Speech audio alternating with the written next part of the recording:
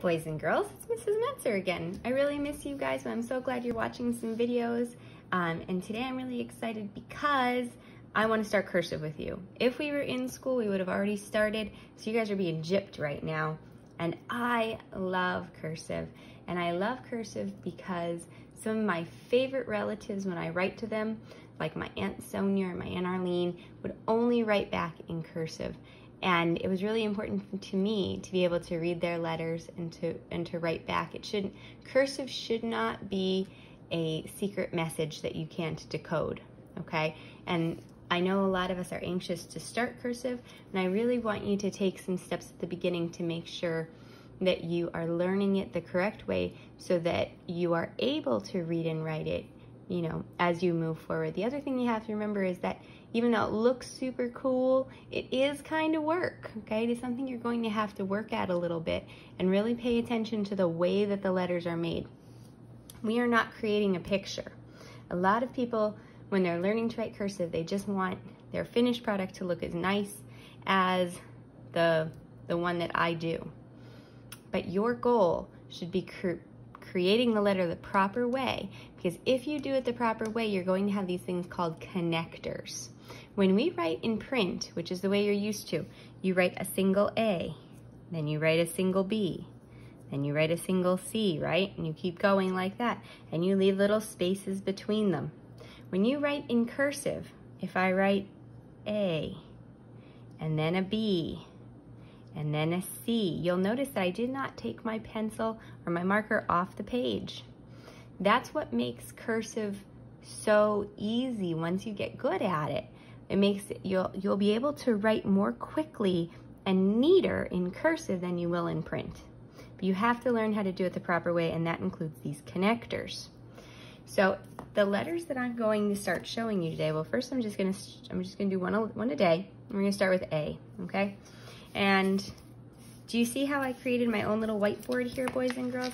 I just took a sheet protector and I put normal paper into it so I can use this piece of paper over and over again, and I'm using my whiteboard marker. So this might be something, you know, if your parents are looking for some easy school supplies for you that you can reuse, this would be a good one. Okay. Regardless, you should use paper that is lined, okay, to try to help you with your spacing and the sizing of your letters, because that's actually really important when you're learning cursive. We're gonna start with the lowercase a. And when you make the lowercase a, it's really important for you to start on the bottom line. If you look at the way I'm holding my paper, I'm not holding it straight. I write with my right hand, so I tilt my paper to the right. I use my left hand to hold my paper in place, and then my arm is parallel to the paper. See the space? I don't hold my arm straight. I hold my arm in line with the paper. I start on the bottom line, I go up and around, I stop at the top, I trace back down, come up, close the circle, go down and out. So watch again. Up, stop, come around and close the circle, go down and out. This is where the previous letter would connect to the A, and this is where you would continue connecting to your next letter. I'm gonna try to zoom. Watch the next letter. Start at the top, up and around, stop, go around and close your circle, come down and out. Up, stop, come around and close the circle, down and out. A lot of cursive is retracing your letters or retracing lines, okay? Up and around, stop. Now you have to trace back around and close the circle, then go down and out. A lot of times what kids try to do is they do this with that and that. Does it look pretty good? Yes, it does. But is that cursive? No, you're creating a drawing. I don't want a drawing. I want a cursive letter A, okay? So I'm gonna tell you two things. One, don't do that. And two, skip some lines so you leave nice space for yourself and you can focus. If you look at my first line, I only did 1, 2, 3, 4, 5 letters across that whole line. That's because when I'm learning, I don't have to do a ton of these. I have to do a few very well, okay? Don't try to fill the whole entire paper. Non-stop A's. Give me 10 or 15 really good ones and you'll get more out of it, okay? So let's try to refocus here. I'm gonna skip a line. I'm gonna start again. On the red line, on the bottom. Put my pen down. Go up and around. Stop. Come back and close the circle. Go down and out. Leave a space. Up and around. Close the circle. Down and out. Up and around. Close the circle. Down and out. Up and around. Close the circle. Down and out. Up and around. Close the circle. Down and out. Now, what I'm going to do next is I'm going to show you a couple ideas or a couple things that people do incorrectly. Okay, I showed you the first one, which is where they make a drawing, right? So people go like this and like that and like this. This looks fine if you're making an A in isolation. But the purpose of cursive is not just to make a single letter, it's to be able to write words. So we don't want to do that.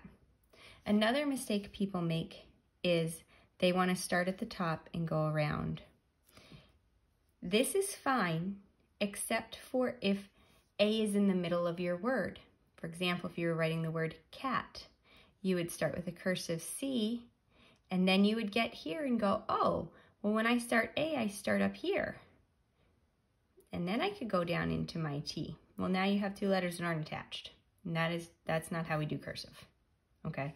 So it is important for you to start on the bottom line because that's your connector, okay? Let me show you that word cat again. C-A-T. Do you see how I was able to go right from the C up into my A and then right from the A right up into my T? That's how cursive is meant to be done, where the letters connect automatically. And having this beginning and having this end, those are your connectors. Those are important, okay? I'm gonna skip a line and go down. Another mistake a lot of kids make is their spacing, okay? Or their sizing, I'm sorry, not their spacing. A lot of times kids don't really pay attention to the line. That is a beautiful A. However, it is not lowercase. It's almost capitalized. Did you know that the capital A is just like the lowercase? Only the size is different. So size in cursive is really important, okay? We're not making a capital A today. We're gonna do all of our lowercase letters and then we're gonna go back and do capitals. So I don't wanna see any A's that go all the way up to this top line.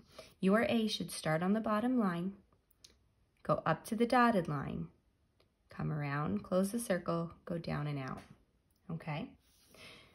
After you do, like I said, 10 or 15 good single letter A's, I want you to practice your connectors, okay?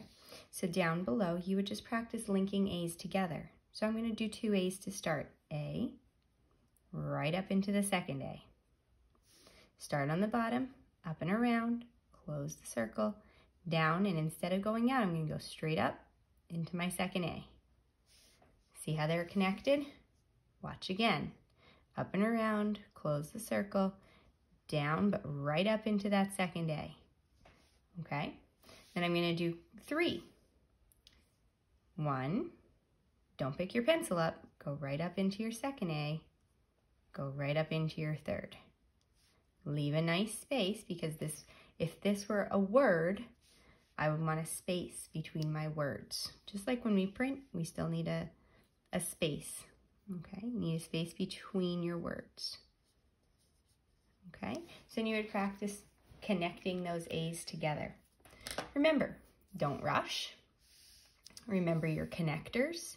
Remember your sizing matters. We're making lowercase A's, not capitals, okay? There are always people who get a little messy. At some point, somebody's gonna hand in something that looks like that. That's too messy. I don't wanna see that work. Okay? Keep it neat, keep it nice, do your best. Just because we're not in school and I'm not necessarily checking this like normal, you know, if you work on cursive and you want to show me, ask your parents to take a picture and text it to me. I would love to see your work, okay? And that's not just for cursive, that's for anything. All right, I miss you guys. I'm really glad that you're working hard still. Bye.